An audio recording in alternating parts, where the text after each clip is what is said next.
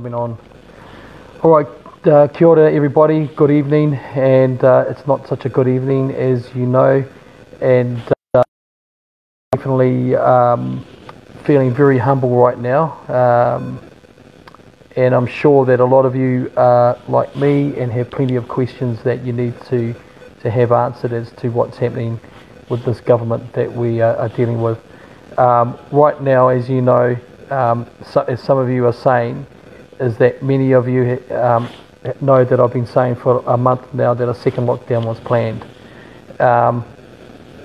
As I've always said as well, guys, is that right, hold on a second, someone's saying I'm cutting out. Can you guys hear me okay?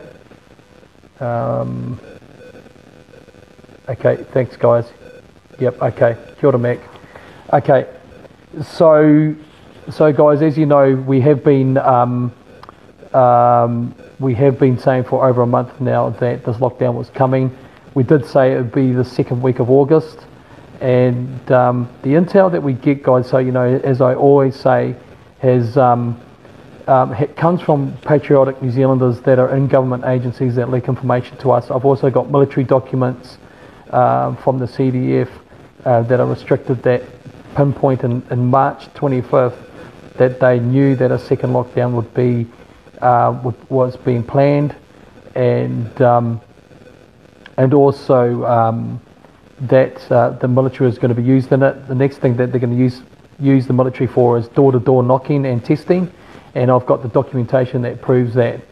So this is really, really serious, guys. But what I do want you to do from day one, I've said, be calm, be cool, be factual, and stay on solid ground. Okay, that's what you need to do, guys. We need to just take a breather. We're going to do this together as a family. We are going to take a stand against this, and we are going to do this the right way. We're going to save our country, but we're going to do it calmly. We're not going to take a knee-jerk reaction to this. We need to do this in the right way.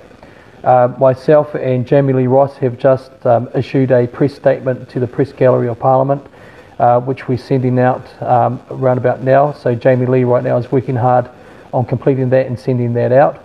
I'm also going to approach all of the minor party leaders again to recognise that what Advance New Zealand Public Party has been saying all along has been correct, that we're dealing with a very hostile government, and that we need to work together to defend democracy and protect our economy. Because as I said in my live broadcast yesterday, I met people in business here in Whangarei that are getting ready to go down over the cliff and lose their homes, lose their businesses, and lose their livelihoods. And this second lockdown, if it goes the way that it could go, will mean that from Auckland it will progress wider than that, and that's what we don't want.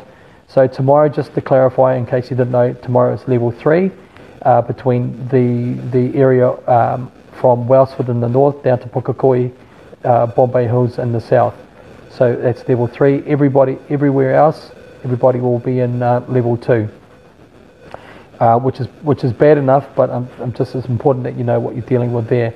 So what I do want to say to you all is, please stay calm, stay cool. Please don't take you know, any unnecessary risks with yourselves, with your whānau, or getting yourselves into trouble. When it's time to protest and stand, we're going to do it together as a unit, and we're going to do it across the country.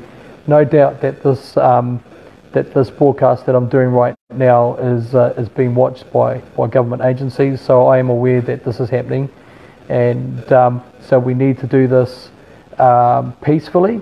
We need to be aware that there will be Antifa leftist people that will try and disrupt peaceful protest, so we're going to need to come up with a strategy to deal with that as well.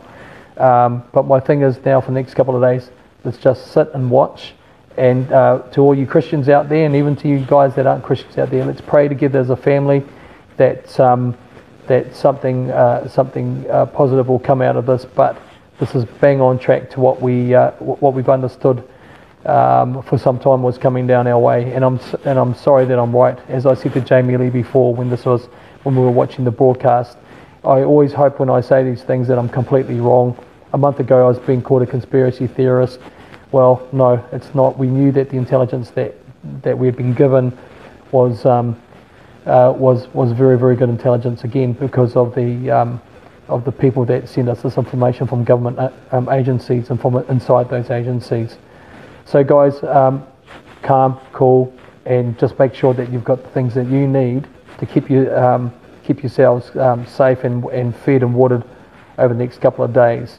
I will be speaking to other leaders across the country that have got existing plans for protests already, and so I will be talking to them.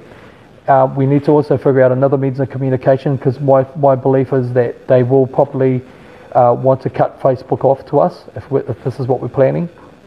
And just to the Facebook observers, we're not planning to violate any community standards. We're not planning to wish to incite any harm or any violence at all to anyone out there.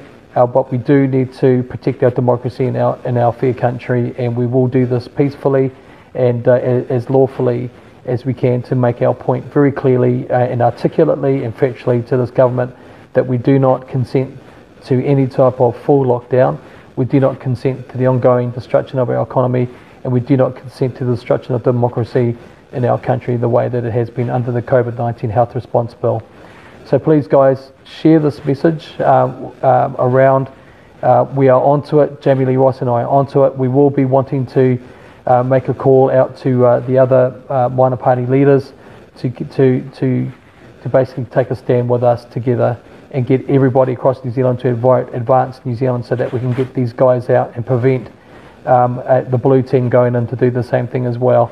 And this is not about politicking. I don't care about any of that stuff. I'm just concerned with saving our country, saving our futures, and not living in a world where we're told that we've got to lock down, wear masks, and take vaccines. That's not freedom. That's not democracy.